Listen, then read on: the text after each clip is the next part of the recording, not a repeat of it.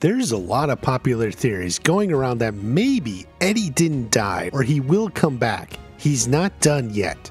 But in a recent interview, the Duffer brothers did confirm he died in season 4. Now this was different because we had all the scripts written ahead of time. You know, it was written, it was going to happen, and we knew he had to die, but it was just, yes, I have some there's definitely a part of me that wishes he was still around for 5, but I guess that's ultimately how you want to feel. So there, he's dead.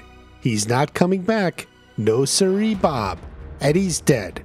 Maybe? There is no shame in running.